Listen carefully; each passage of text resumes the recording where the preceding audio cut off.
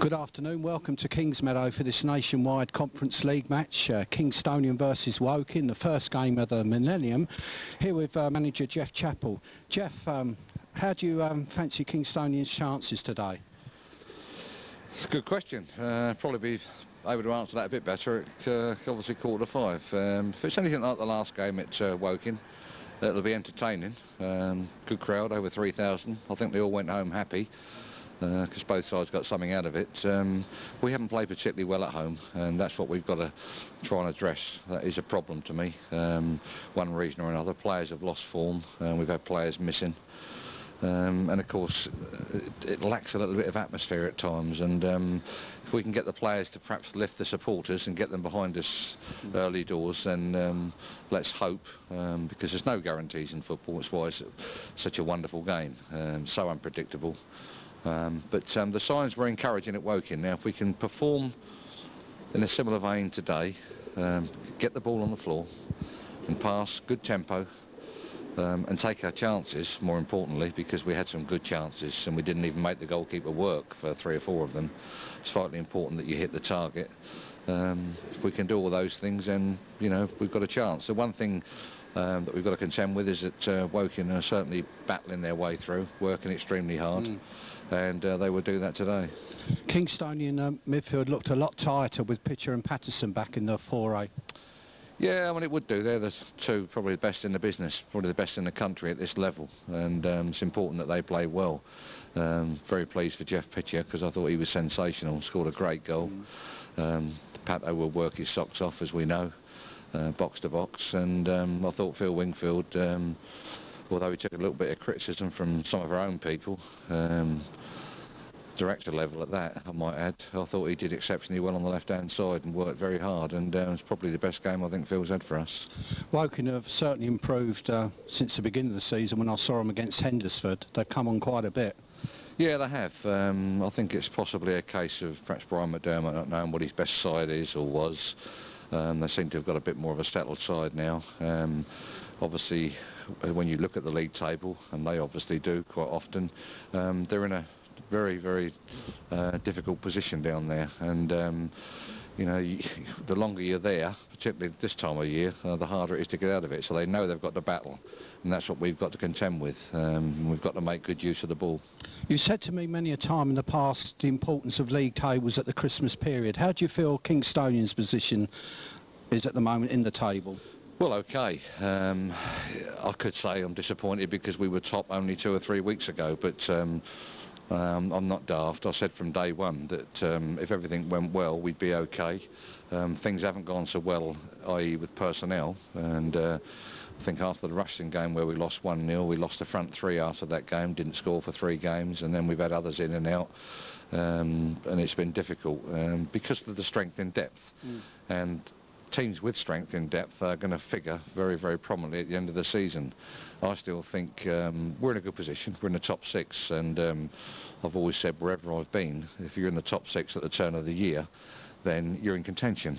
But I still feel that whoever finishes above Rushden and Diamonds are probably going to be the champions. Kingstonian only 5 points behind Rushden and Diamond. Rushden have got a game in hand, so it's a very open Conference League at the moment. Well, it is, and as you just said, 5 points, and we've lost 4 on the spin going into last week's game at Woking, so that tells you how open it is. There's half a dozen sides there. Rushden will remain my favourites. There's Kidderminster, Harries, Morecambe could come through. Stevenage, Borough could come through with a late run, and you hope that we can. We need to keep everybody fit. We're just 2 missing at the moment. Both of those, as we know, can play in the same position, which is a little bit frustrating for us. We're asking Luke Basford to do the best he can, because he's a bit small, and he's quite bright and inventive, but we do miss Colin Luckett and Robin Taylor, and you know, apart from that, everybody's fit, and we just need to keep them that way. Did you make any New Year's resolutions as regarding football this year? No, I mean, it's pointless me making them, because I'll break them the next day.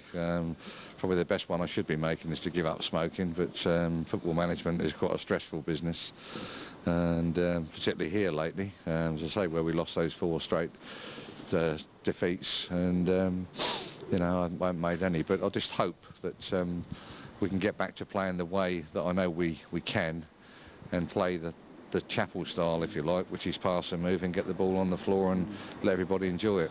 Your teams do play with a lot of passion, Geoff, and it's a shame that Kingstonian doesn't get the support here at Kingsmeadow. Yeah, I mean, I've heard people say, even fellow directors have said, well, it's because we're not top of the league, and I totally disagree with that comment, because we can't have done much more than we did last season in winning the FA Ambro Trophy at Wembley, and I mean, they certainly turned out then in full force. There must have been 10,000 K supporters on the day, and you know, just at the moment I'm sort of looking at 900 as the norm, which is very disappointing, but there's nothing I can do about it. We've got to get on with it and try and get the players playing to their full potential. And Kingstonian are certainly coming back, I feel, into a run again with most of the players back, and I expect a good game today. Do you feel the same? Yeah, I got a bit of a buzz after the last one. I knew that we'd play better because there'd be a good atmosphere, and there was over 3,000, and that's what make the players play. Today, I just hope that there's going to be a crowd in excess of 2,000. I know the weather's poor, but it's a local derby. It's just, you know, holiday period again, bank holiday. Let's just hope it's entertaining for them and that we see plenty of goal-mouth action, and that's what will bring the people out. And if we do all the things that we're capable of doing, we'll win. But if we don't, then it's going to be difficult. Going back to Woking again this year, was it a bit easier after many years at the club? Yeah, I've put all that behind me. I mean, the first time back was obviously a little bit emotional for the obvious reason, having been there 13 years.